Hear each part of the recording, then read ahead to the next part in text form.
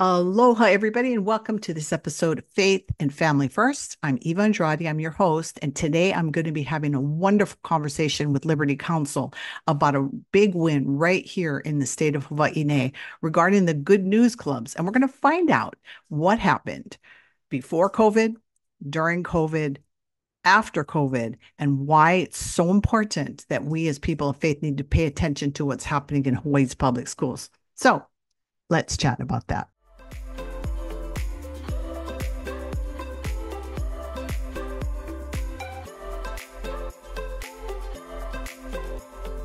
I am here with wonderful Liberty Counsel attorney Matt Staver, and we're going to be talking about a wonderful, wonderful thing that happened here in the state of Hawaii. And I know our viewers and listeners are always looking for wonderful news that happens here in our beautiful state. So welcome to the show today, Matt. Thank you. Good to be with you. So I think what'll be helpful is a lot of people that are watching or listening, they may not believe that good news can happen here in the state of Hawaii. And so maybe we should back up a little bit and kind of let people know what happened prior to COVID, what happened during COVID, and what happened after COVID. And that way they'll know what's going on. Well, thank you. This is really good news for Hawaii because it involves the Good News Clubs, which is a very important club. It's sponsored by Child Evangelism Fellowship. It's the largest Christian ministry in the world, going back to the 1920s. And the Good News Clubs, among many of the things that Child Evangelism Fellowship does, they meet with primarily 4 to 14 age group, roughly K through 5 age group, particularly in the schools. They're not only in schools, but certainly many of them are in the public schools immediately after school. So they are after-school clubs that teach good character and moral development from a Christian perspective. So, for example, they might give a biblical lesson about Joseph, who was betrayed by his brothers, thrown in the pit, left for dead, and sold as a slave into Egypt.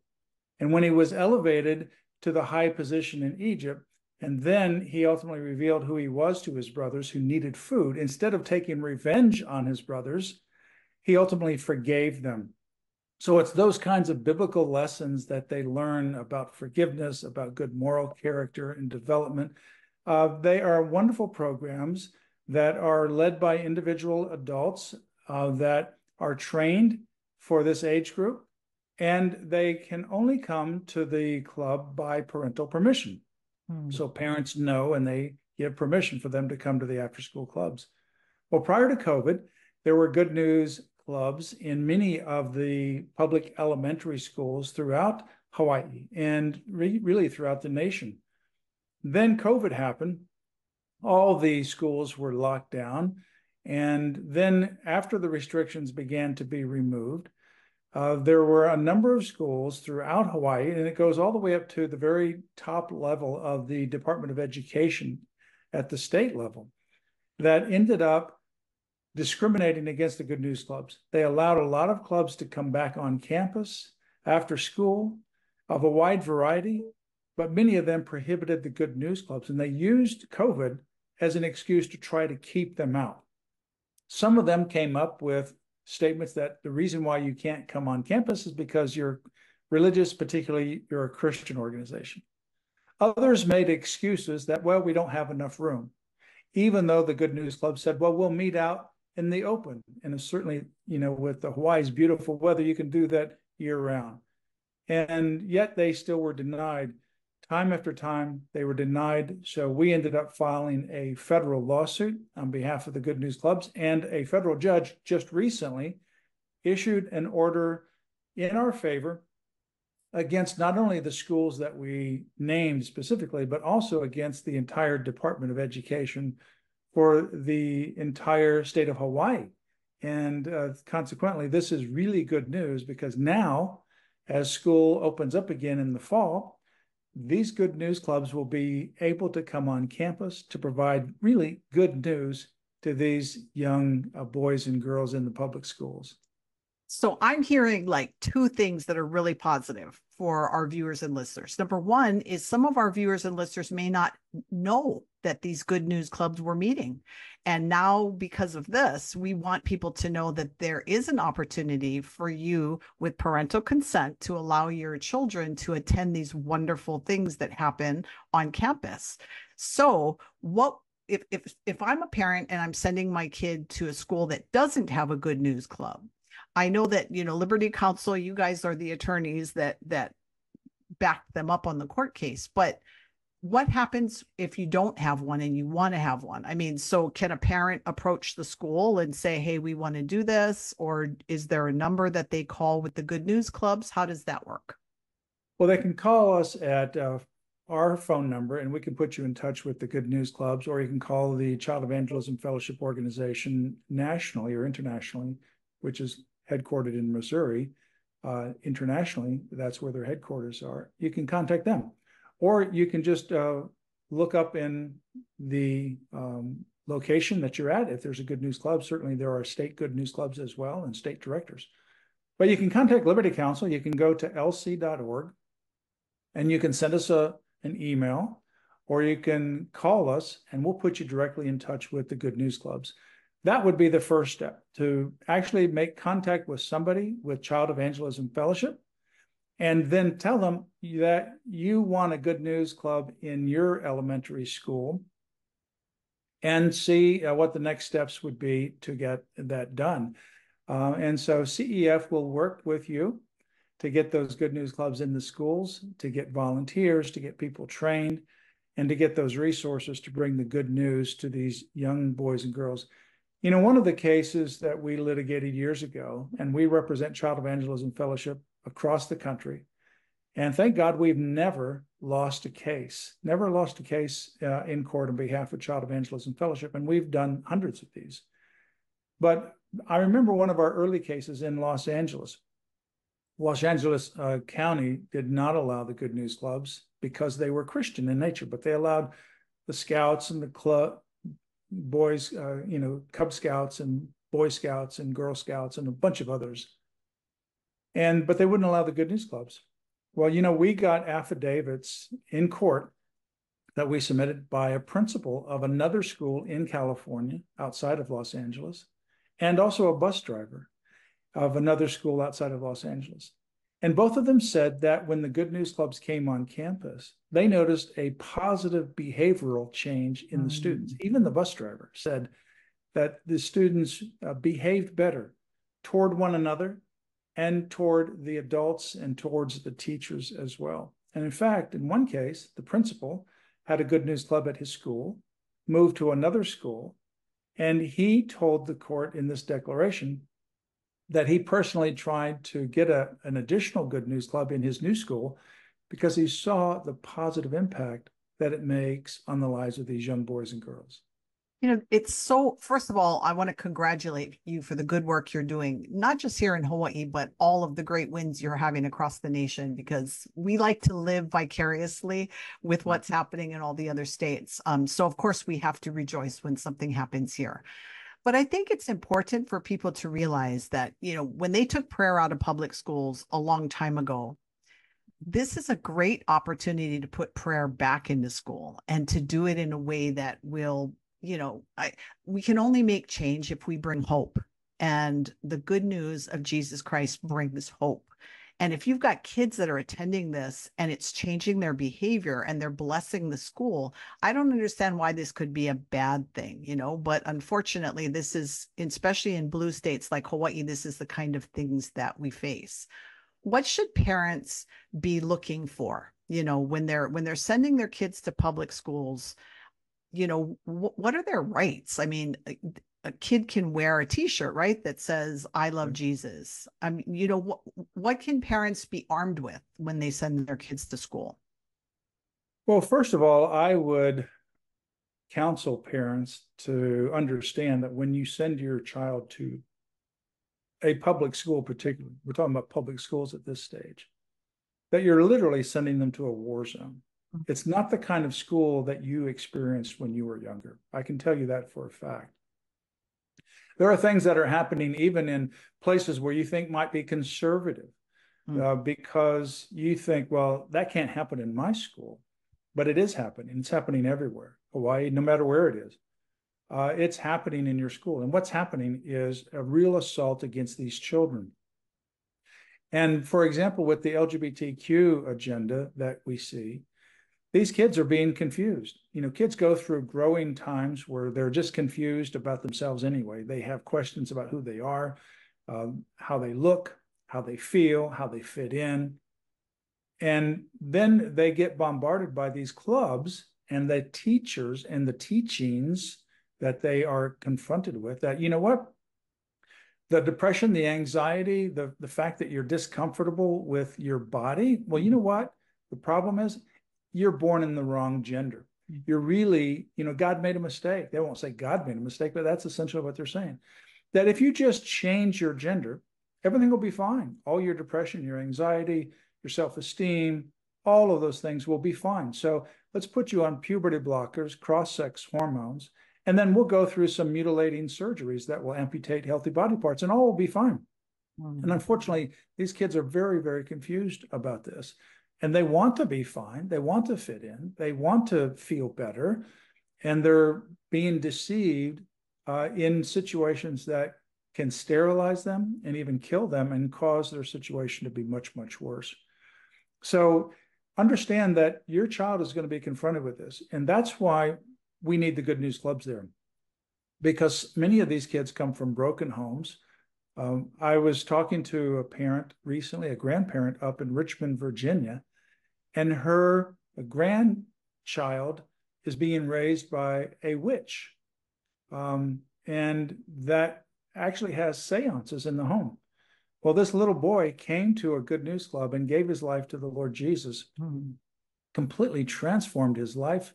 And now he prays for his mom. The situation at home is just unbelievable. You would never know that he's going through these kinds of things, beatings and other kinds of things that he's experienced from his mother, who's practicing witchcraft. You would never know that if you just saw him even in your church or on the street or maybe in your classroom. But he's going through unbelievable stress. And it's the Good News Club that brought real good news to him and gave him peace. And he's got a place to be able to have support. The other thing is that when the parents see the change behavior in their kids, they realize something's happened differently and they want to know what. And so when you look at statistics, 85%, if you were to survey people, adults, and say, when did you first make a decision to follow Jesus as your Lord and Savior? 85% will say it was before the conclusion of my 13th birthday. Now, they may have made a deeper walk and deeper commitments as they grow older, of course. And some, obviously, like me, I was outside of that 4 to 14 window. But most, 85%, will actually make that decision in those early years. That's why it's so critically important. And that's why, from a Christian perspective, we understand why these kids are under attack. Why is it that they're walking into these war zones? Why is it that they're experiencing so many unbelievable things that we never experience? It's because the adversary knows the same thing. This is a very important age, and it's most important and very critical that we provide these good news opportunities to children. For parents, I encourage you to do this. I think you ought to start these in your private schools. You ought to start these in your churches. And certainly, most of all, we ought to have them in every public elementary school in the country. Amen. I'm with you there. And I know that it's important for parents, especially in this day and age. Like you said, kids are being bombarded with so much negativity, not only in the schools, which is a big part, right? Because they're there how many hours a day times 5 times a week, right? So they're there under this umbrella of negativity and just horrible teaching that most parents became aware of during COVID, right? Because you're sitting in the room and you're listening to what your kids are learning because it was all happening right there. So there was a little bit of a positive thing that happened because of the COVID lockdown. I think a lot of parents really woke up to what was being taught to their kids, but the battle's far from over. And I'm so grateful to Liberty Counsel, for what you guys are doing. So as far as the case in Hawaii goes, you got your injunction. So what happens now? Well, we are the Child Evangelism Fellowship state and local leaders are very excited. So they are busily working to get volunteers for some of these schools where they had no access. Some of them did have access, but many of the schools stopped their access after COVID. So they are preparing for the opening of the school year. So now is a time to contact Child Evangelism Fellowship. You can contact them through us, lc.org. Our phone number is right there on the webpage, as well as our email. We can put you in touch with the CEF organization. Maybe you could be a volunteer. Maybe you could get the training, but certainly get a Good News Club in your school. And if you're in a church there, have your church adopt an elementary school. What I mean by that is present this to your church leadership. Have them pray that a Good News Club would actually be in their school that's in your area. There's maybe more than one elementary school. Adopt it by prayer, adopt it by financial support as well. You can connect with Child Evangelism Fellowship and underwrite the cost. It's primarily the materials that they pass out. It's not very much to be able to have a Good News Club in your school. So really that's next. We've got the injunction, so that's in place. And that means that the state, the entire state, Department of Education is now under a court order that they have to provide equal access. We want to make sure that every school gets the message, of course, whenever this school year opens up. So we'll be very much involved over the next few months. That is so great. And I know that there might be a few viewers and listeners maybe that don't have kids. And so maybe they're like, well, this doesn't really apply to me, but it really does. And Yes. we have to pay attention to what's happening in our communities, even if we have grown-up kids or we don't have kids. But I want to talk to those people right now, the ones that don't have kids, because there's other ways you can help too. Liberty Counsel, are you guys a 501c3? Yes, we are 501c3, so contributions are tax deductible. Yeah. So if you're somebody sitting there and you go, I don't have kids, but I have some extra money lying around, maybe you could donate some money to Liberty Counsel, because they're the ones on the front line fighting for the rights of these kids and parents in public school system. And that's not the only cases you take, right? I mean, Liberty Counsel, you guys have been around for a while. You want to tell us some of the other good cases you've had? Yes, we were founded, Anita and I, my wife and I, we founded it in 1989. So this is our 35th year. We have a wide variety of cases. The three primary categories are religious freedom, and that obviously involves Good News Clubs, but many, many other issues regarding religious freedom. We did a lot of litigation on behalf of churches and places of worship during the COVID lockdowns, and we had 2 wins at the U.S. Supreme Court, a 5-4 win in 2020 and a 6-3 win in 2021 that stopped these lockdowns against churches. We also, in addition to religious freedom, have the platform of the sanctity of human life, protecting life from God's creation from the moment of conception, and God's design for marriage and family. So those are the 3 general areas. We had a huge win at the United States Supreme Court recently, 9-0. That 9-0 win came out of a case that we litigated out of Boston at the U.S. Supreme Court. It went up there and we won 9-0. I argued the case at the U.S. Supreme Court. And that case ultimately led to the overturning of a terrible 51-year-old precedent that goes back to the liberal activist decade of the 1970s. That's the decade of Roe versus Wade, 1973. This particular case that was overruled by the Supreme Court was also in the 70s, 1971, Lemon versus Kurtzman, and it did terrible damage to the First Amendment. So we got that overturned, 51 years of terrible precedent, and now we have a very significant precedent that was generations in the making, but will have generational impact into the decades ahead of us. I think that might have slipped over some people's heads. So I want to say that again, because that is huge. You said it was a 9-0. Yes, it was 9-0, Shurtleff versus City of Boston. It was a case where Hal Shurtleff, the founder of Camp Constitution, wanted to celebrate the Constitution during Constitution Week, which is a federal recognized day, September 17 every year. And he wanted to recognize the Judeo-Christian heritage and history of the Bostonian founders and leaders, and also those of Massachusetts. So John Adams would be one, our first vice president. And he also was the second president, John Quincy Adams, many of these others. This is the place of the Boston Tea Party. So lots of heritage and history there. And so they said that when he wanted to use the public forum flagpole that was open for everybody, they had allowed 284 applications, with everyone being approved over a 12-year period, all kinds of viewpoints, pro-China, anti-China, pro-LGBT, all kinds of things, but not his flag, because they said it was a Christian flag. They would only allow it if he changed the name on the application. If he considered it to be a secular flag, it was okay. If he considered it to be a religious or Christian flag, it was not okay. And consequently, they denied him just because of his perception of the flag. The symbols on the flag were fine. They didn't have a problem with the flag itself. But if you thought the flag represented something religious, no go. If it was something secular, okay. And they relied upon this 1971 case of Lemon versus Kurtzman.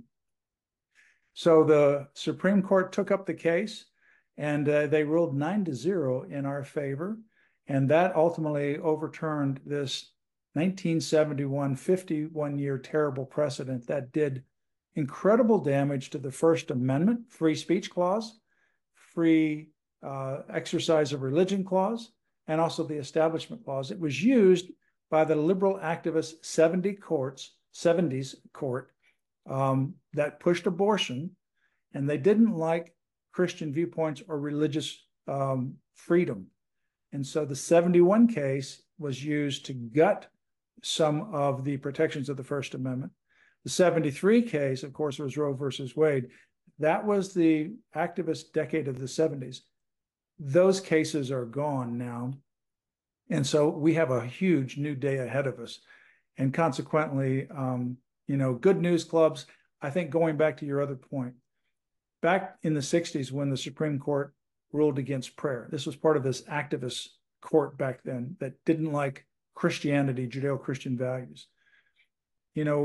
Now we have even greater opportunity.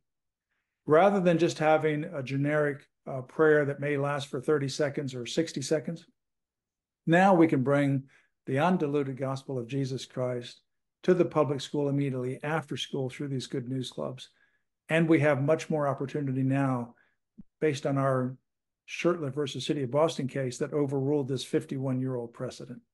And you know what I love about this too is the witness of these students, right? So when these students are going to this Good News Club and their lives start to change, they're a witness to other kids. And it's so important, right? I mean, peer pressure can be a good thing too, right? If you're walking in the faith of Jesus Christ and people see that, then they want what you have, right? And that's what we want our kids to be able to do and we're changing the public schools from the inside out. Oh, you're so right. Not only a witness to each other, their peers, but also to their teachers as well. Teachers see a difference, and they know, this little boy is now going to the Good News Clubs, and there's a change of that boy's behavior, that girl's behavior, before and after. And why is it different? And, in this one particular case regarding this little boy that I was telling you that's raised in this home where his mother engages in witchcraft, he was talking to his grandmother. He said that he was sitting at the table and his mother, the one who was engaged in witchcraft, came behind him and smacked him over the back of the head with a brush, caused him to bleed. He went into the bathroom, put his head under the sink to stop the bleeding. Put a towel around his head when the bleeding finally stopped. He came out and he sat beside his mom on the couch, on the edge of the couch, and he placed on her a crown that he had made at the Good News Club that had sparkles and glitter on it. And the grandmother said, "Why did you do that?" And he looked at her like, "Grandma, you know why I did that. Why did you do it?" And you know what he said, this little boy? Because Jesus says to forgive people. I mean, that's the change of heart of this little boy. And his mom certainly begins to see that. And I believe that through these kids, that get introduced to these good news clubs and get introduced to Jesus Christ and their lives are transformed, they are a witness to their fellow classmates, to their teachers, to their principals, to their parents, to everyone around them. And we have seen situations where these parents come to the Lord because they've seen a change in their children and they want to know what caused that. What is it that you have that I don't have? And these little children have brought their parents into a position of seeking what they have found in Jesus Christ. So that's why these are so critically important. Time is of the essence to get these in the schools, because the older a child gets, it's kind of like a twig or a branch growing. The younger it is, it's easier to mold that child or that twig, if you will. The older it gets, it's harder to mold it. It gets hardened in its ways, if you will. And that's why these statistics are very critically important. 85%, as I mentioned, make that decision for the Lord before the conclusion of their 13th birthday. So that's why this 4 to 14 window is so critically important. All right. So in this last minute or two, I want to encourage our listeners to do a couple of things. First of all, pray for Liberty Counsel, because they're out there, they're fighting for faith, family, and freedom and life. And this is very, very important to us Christians. This is what moves us and shakes us, is our belief in Jesus Christ. That's why we do what we do. I also want our viewers and listeners to pay attention to what's happening in not only the public schools, but the private schools. Matt said, this good news clubs could be at every school, and that would be awesome. Let's make that happen. So let's do that. And if you can't do anything else, then at least consider a gift to either Liberty Counsel or the Good News Club. And we'll put those links down so that you know how to find these people. Matt, I want to give you the last word. I know that a lot of times when people are listening to these kind of shows, a couple of things may stick in their head. Maybe they got bored. Maybe they went to get a cup of coffee. But I want you to leave them with something that really will, that for them to think about. Well, whether you have children or not, certainly we live at a very critical time in world history. A lot of people before us have said the same thing in their generation. But really, when you look at all the different assaults that we see happening, particularly against our children and against our country, against our Judeo-Christian values, both here as well as around the world, understand that God birthed you for this moment in time, and he didn't make a mistake. And so instead of getting dismayed with all the things that are going on around us, be encouraged, because it might be a long time, like in the case that we worked to take to the Supreme Court. It took decades, but we never gave up. We never gave up. We had some wins, we had some losses. The same thing with Roe versus Wade in the abortion cases. We had some wins, we had some losses. We had some heartaches along the way. But we never, ever gave up, because we know with God, all things are possible. All things are possible. And we know who ultimately writes the last chapter of the book. So stay engaged, be hopeful, and your faithfulness will ultimately pay off in the long run. And so now God has called you for this moment in history to make a difference, not just to be another placeholder, but to make a difference in people's lives and make a difference that echoes through generations that go after us, that echo through history.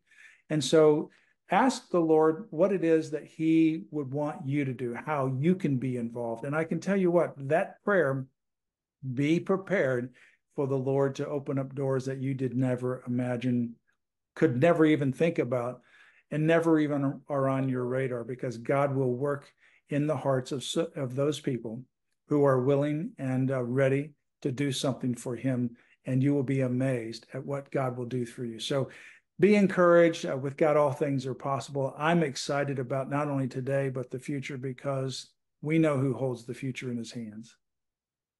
Amen. And I can't even build on that, because that is awesome. Don't forget to visit Liberty Counsel. That's, I believe it's lc.org. Yeah, lc.org, lc.org. Okay, so make sure you visit him. Give a shout out to Matt. And Matt, we appreciate you spending your time and explaining the situation to us here in Hawaii. So we send you off with good wishes. Thank you. Good to be with you. Mahalo. Well, everybody else, we'll see you next week. Mahalo, everybody. All right. See, that was pretty All painless, right. huh? Yeah, that was great. Yeah. All right. Well, Matt, let's stay in touch because I do Okay. appreciate all the good work you're doing. Sounds good. Appreciate it. All right. Have a great day.